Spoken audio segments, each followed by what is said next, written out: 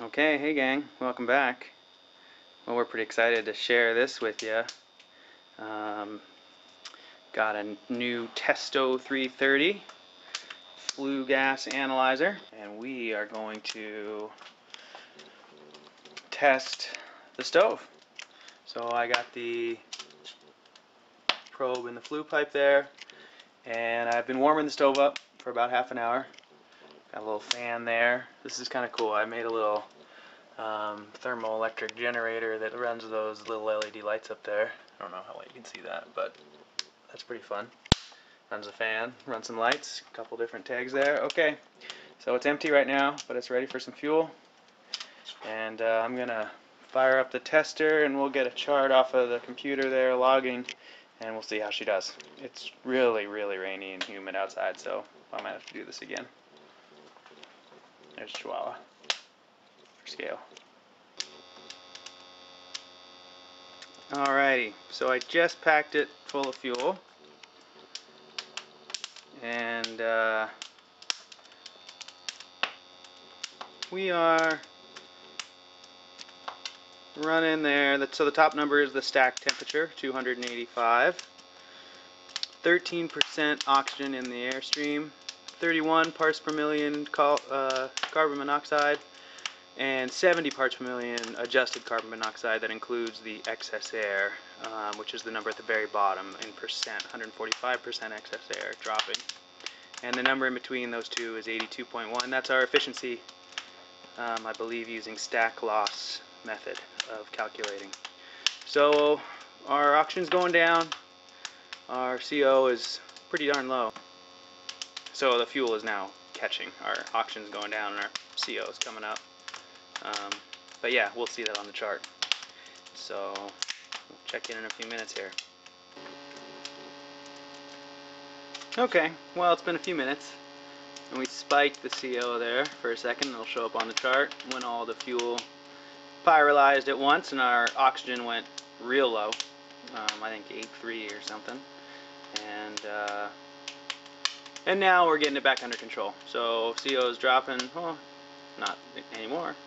Anyways, pretty low. Our efficiency is pretty good, 83.9. And as you can see, our excess air, the number up there is 8.6%, and on the bottom, 69.7% of, or 8.7% air, oxygen rather, is the lower number.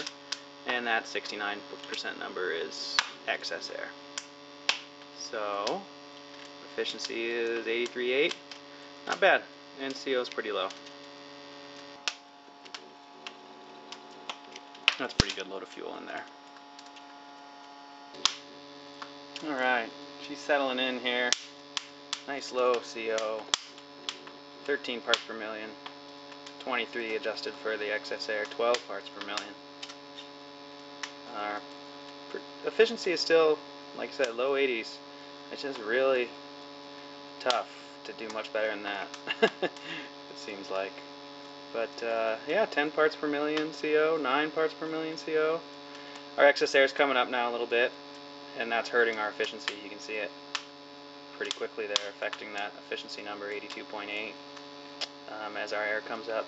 I expect the fuel is going to drop here, and we're going to get another blast of fuel through there, and air should go back down, and CO might come up again. But she's pretty stable right there. Yeah, we're doing great on the CO. Look at that, 8 parts per million. Isn't that something? Alright, so the fuel just dropped. It takes a minute for it to get through the flue there, but I guess our oxygen's going to go down, the second number from the top, and our CO is probably going to go up. Let's see what happens here. Oh yeah. So what happened is new fuel, tops of the sticks, fell into the burn tunnel, and it's really hot in there, right? So they pyrolyze quick, so they give off a lot of gas. So it's doing its best to consume that gas, mix it with the oxygen. And as you can see, it causes the oxygen, the 9.7 number there, to go down as we get a richer fuel mixture. And it recovered. CO never really got very high there. It went to 20 or something. We're at 11 parts per million now. yeah, she's doing really good. Still, you know, efficiency 82.7, so that, you know, I've tested this thing a number of times now, and a couple 6-inch systems, and it seems like mid or low 80%. Real world is a pretty standard figure here. Heater, I saw that 90% something in the MHA website for Michael's hydronic batch heater. That's something.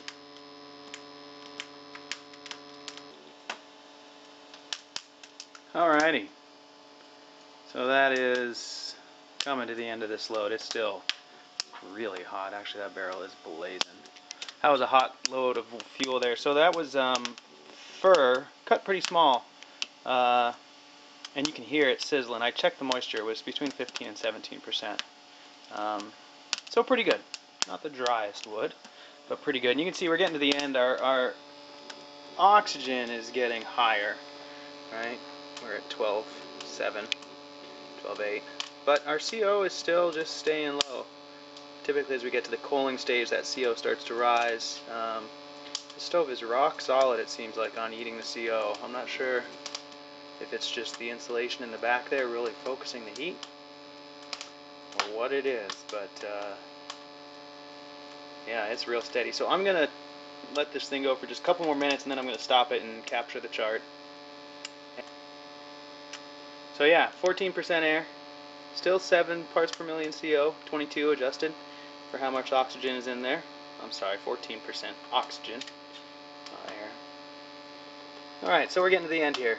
14.5% oxygen, still 7 parts per million CO, but we're getting to the end of this batch, so I'm going to let her go for a couple minutes and shut her down, and we'll take a look at the chart. So thanks a lot for watching. I'll do these every now and then, especially when I have different stoves to test. If anyone out there wants to get a stove tested, let me know. I'd be really curious to see how other stoves stack up. Okay, thanks for watching.